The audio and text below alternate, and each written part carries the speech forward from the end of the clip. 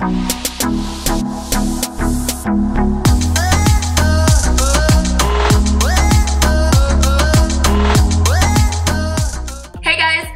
today's video is going to be a cream contour and baking in-depth tutorial.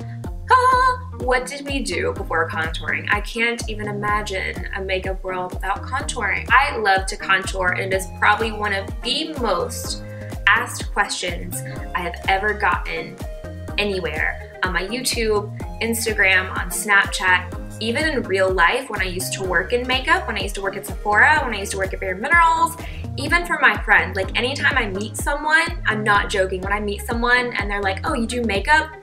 I need to learn how to contour. That's always the first question I get asked, never fails. So right here, right now, I'm gonna show you how I contour with different creams and also how I bake. I know contouring seems really complicated, but it's not, I promise. Once you get used to your face shape and how you want things to look, it's just like second nature. I believe in you. You got this. So I hope you're pumped, and if you want to see my cream contouring and baking routine, then just keep watching. So you want to start with your foundation or base first. I'm going to be taking the Makeup Forever Ultra HD foundation sticks, and I'm going to be using two different colors today. One is more my skin tone and the other is a little bit lighter. I'm using shades 120 and 117 today. I'm going to be placing the 120 more on the outer perimeters of my face and 117 more towards the center. You don't have to use two different shades, but I'm going all out today. I'm going to show you anything and everything you can do when it comes to contouring with creams. Starting with 120.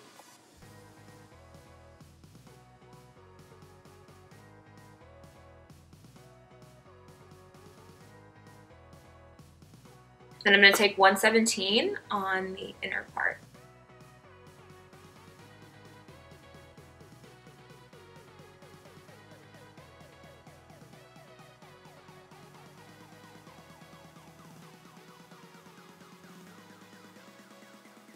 Blend everything out. I'm going to use a damp beauty blender. This is my favorite tool for foundation. This is just, I think this is the Pro Beauty Blender, but this one is my favorite, and it probably looks dirty because black shows everything, but I just washed it. But you just want to use it damp and pounce it all over the face, and it's going to blend everything out.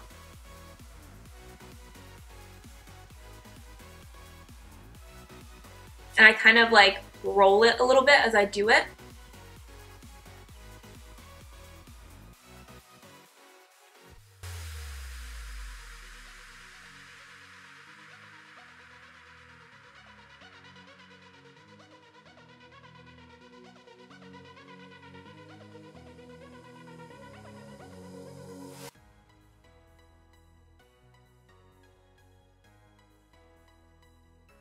So now I'm going to highlight the face. I'm going to be taking the Maybelline Instant Age Rewind Concealer in the shade Neutralizer. When you're picking a highlighting concealer, make sure it's a few shades lighter than your skin tone.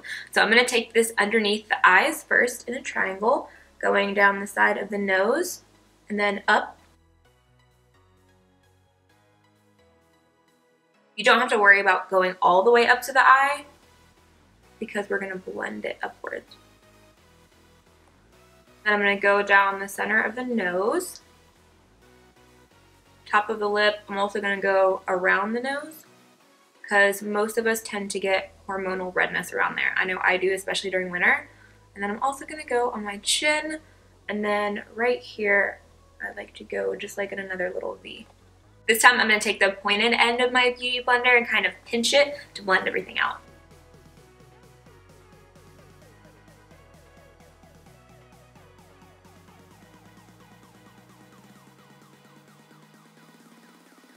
So now it's time for our tribal paint. We're gonna make all these lines all over our face. Our cheekbones are gonna look amazing, and our bone structure is gonna be flawless. To contour, I'm gonna take another Makeup Forever foundation stick. This is in the shade 177. I love using foundation sticks to cream contour because I find they look the most natural because they're meant to be a foundation. So usually you can find a really good neutral tone in the line of foundation sticks, and also they blend super easy. Way easier than a lot of cream contour kits that I've tried. Bobbi Brown also has an amazing foundation stick for contouring, but I'm going to be using this one today. So the first thing I'm going to do is contour out my cheekbones so that my face looks a little bit more structured. This is the #1 place I always contour. I always go from the top of my ear down. I usually stop a little bit before my nostril because I don't like to bring my contour in too far. I have really round cheeks, like baby face cheeks. I've always had big cheeks since I was a baby. If you don't have round big cheeks and you want that kind of look, instead of going straight down like I'm gonna do, you can cup it upwards. You'll see a lot of makeup artists doing this on celebrities where they'll bring the contour and cup it to make it look like they have bigger cheeks than they actually do. And make a line to about right there. Also gonna go on the sides of my forehead and bring it down pretty low because I have a bigger forehead, and then I'll go a little bit right there, not too much. If you have a small forehead, I would just do like a thin line around the top just so everything's even. I wouldn't bring it down too low on the sides unless you want your forehead to shrink. Now I'm also going to go on the jawline right there. As far as the nose goes, that rhymes, the nose goes. It depends on your nose shape and it depends on how you want your nose to look. People ask me all the time if I've gotten a nose job.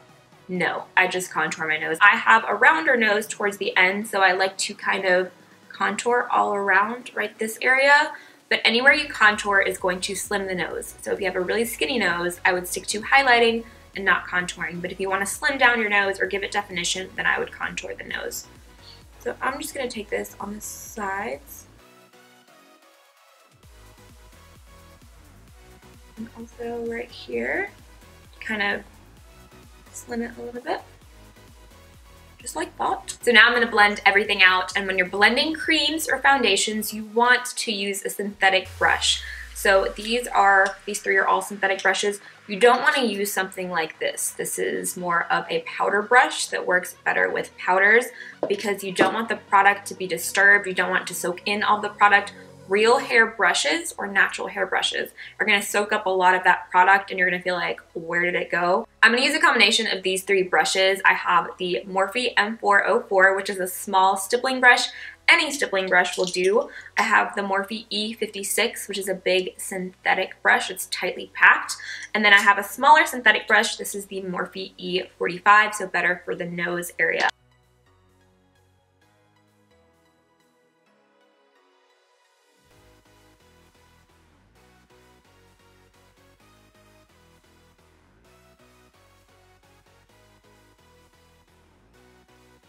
If your hand cramps, take a break and then get back to it.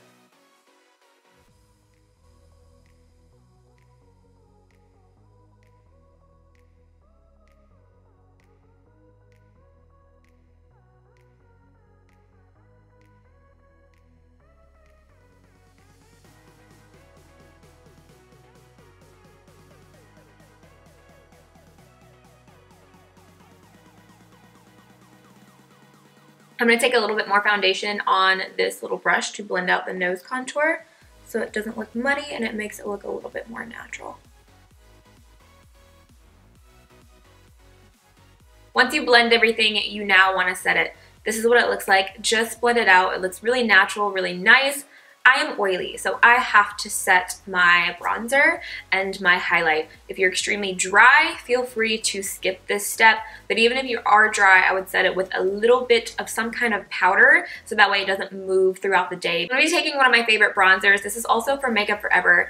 I feel like a Makeup Forever ad today. This video is not sponsored. I just love their products, but this is the Pro Bronze Fusion in number 20. This is one of my favorite bronzers because it looks so natural on the skin. It has a skin-like finish. It's also waterproof, like it does not budge and it just looks so natural. And since we already have so much cream and foundation on the face, I don't want anything super powdery.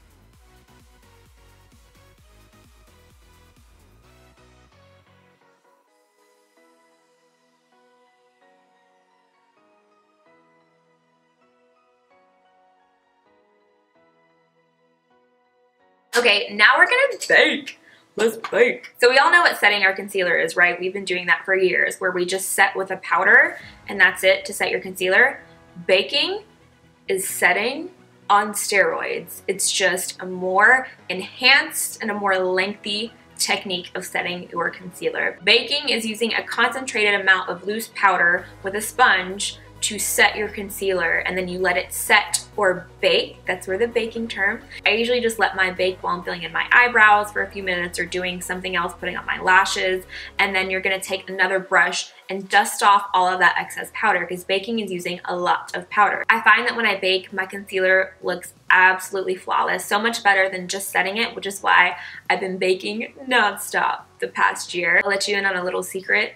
This is the best powder you will ever use to bake and set your concealer, which you guys have seen me use a million times. This is the Laura Mercier Translucent Setting Powder. It is my holy grail, the best on the market. I like to bake usually as soon as I'm done with my concealer. So since it's been setting on my face for a minute, I have little creases on my concealer right now. So I'm gonna go back in with my Beauty Blender and blend them out. I usually use my Beauty Blender to bake, so you can absolutely use this. But today I'm going to be using a square cosmetic sponge. You can find this at any drugstore. I got these at Ulta, but you can find them at Target, Walgreens. I'm going to spray a little bit of Fix Plus on it. So I'm just picking up some powder, not dabbing off any excess, and going right underneath of the eye. Right where we applied that concealer.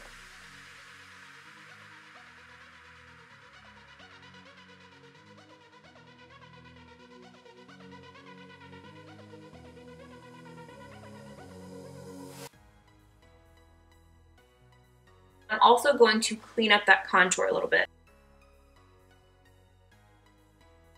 So if you ever bring your contour too far down, this is an easy way to clean it up.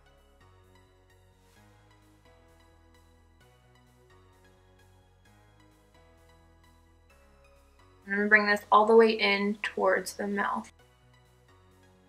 So while I'm letting this set, I'm going to go ahead and fill in my brows. So now I'm just going to dust off all this excess powder.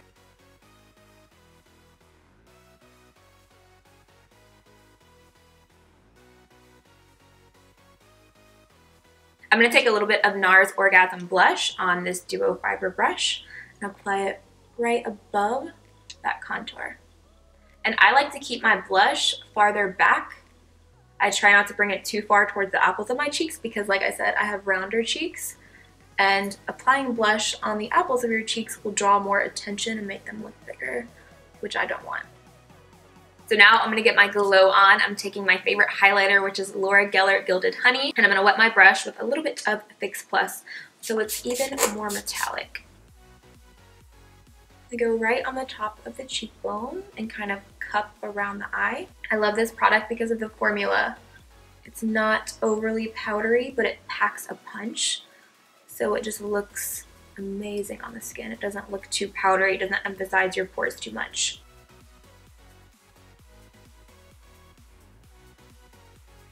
So now I'm going to finish the rest of my makeup and then I'll show you the final look. So this is the completed look. I really hope this video was helpful. Don't forget to subscribe to my channel if you haven't. It would mean the world to me. I'll also link my other social media platforms down below if you want to be friends. Snapchat, Twitter, Instagram. It's just Amanda Ensing. I'm on social media all day, so come talk to me, send me your baking faces, send in your contouring faces. I love interacting with you guys, so hit me up. Thank you guys so much for watching, and I'll catch you in my next video. Bye. I need a new intro. I feel like it's so awkward. Hey! Oh, this sounds super creepy. Oh my gosh, how many times can I say hey guys? A cream contour and bake up. Baking makeup. Oh my gosh. Oh my god. I'm so hungry, but I can't get this intro down. Amanda, get yourself together.